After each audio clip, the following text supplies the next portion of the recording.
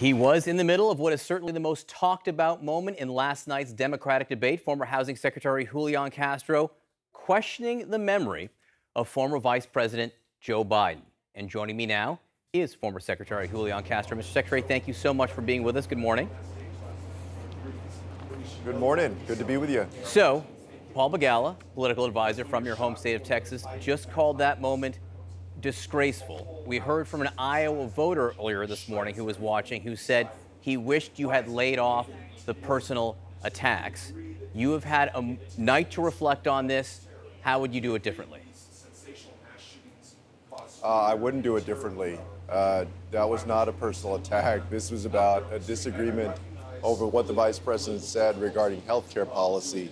I'm glad, actually, that a lot of journalists overnight did the work of actually looking at the transcript. The vice president had said that he didn't say the words buy in when he talked about his health care plan.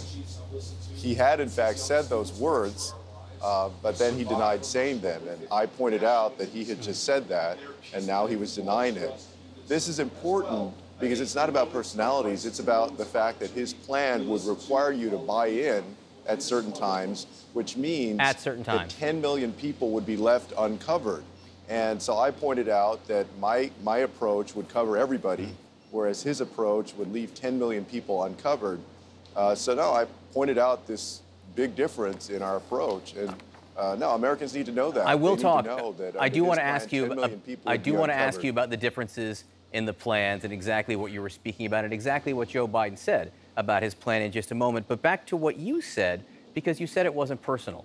Not once, not twice, but 3 times you asked him, are you forgetting what you said 2 minutes ago? Are you forgetting already, you said, and then you said you are forgetting that. Why did you keep saying that? Number one, he couldn't hear me in the auditorium. If you look at what happened, the video. Secondly, look, that's a question that I would ask any opponent on stage if I'm asking them in a debate, because he had just denied what he said 2 minutes before. So I was asking him, are you forgetting what you said 2 minutes ago, because you just said it? And in fact, when you look at the transcript and the video, that's what he said. Are you asking John, us? Are you asking us to believe?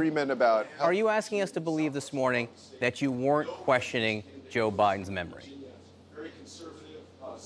Oh, I was questioning why he was saying that he hadn't said the words buy in, which is significant to health care policy, when he had just said that 2 minutes ago. Are you questioning his memory? Are you questioning? I would ask that to another. Do you have questions about Joe Biden's memory? I was questioning.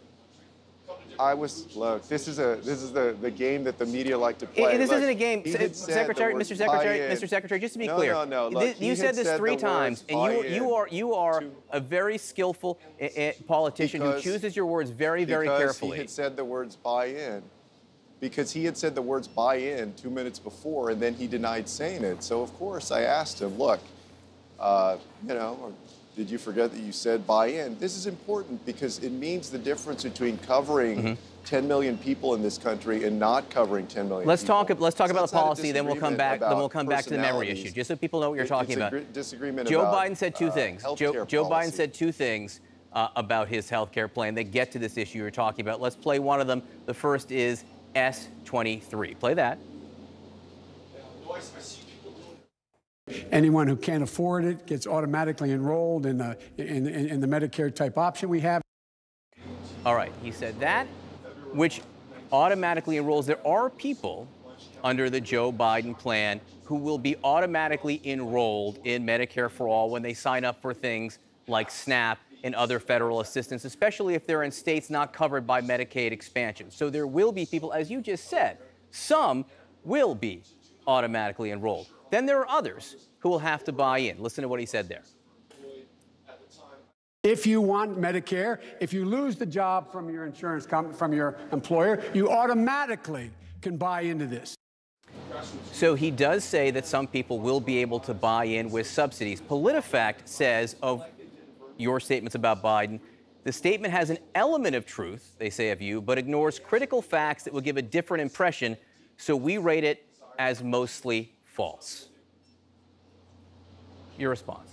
Yeah, actually, the last time they did a fact check about whether his plan would leave 10 million people uncovered, they said that it would leave millions of people uncovered. And so what his plan does is it requires certain people to buy into health insurance. What I pointed out last night was that my approach would not require an opt-in or a buy-in like that. It's actually an opt-out. Mm-hmm. That's a big difference because it leaves 10 million people uncovered in his plan. So that's what I pointed out last night. And that's not a difference of personalities. That's an actual difference in important healthcare policy that's going to affect millions of American families. We're up there to debate, and so I'm going to continue to point out the differences. If we're not there to point out the differences to the American people about our policy, not our personalities, but our policy, then why are we there? So, I'm glad that we had the opportunity to have that exchange because people need to know that under his approach, 10 million Americans would be uncovered, and under my approach, everyone would be covered, and that's a big difference. There are those who will say, then have that discussion about the differences in the plans, and there are differences in your two plans. They're not as great as some differences in some of the other plans that were out there last night, but there are differences. Have that discussion is what some people looking at that this morning will say, and I just ask you again to be clear, because you said it 3 times, are you forgetting? And I think you do choose your words carefully.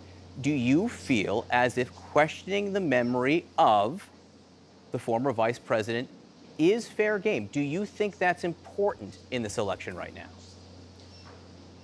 I think that whether that was the vice president or that was one of the other candidates on stage, if somebody said that to me, obviously you read what he said or played what he said.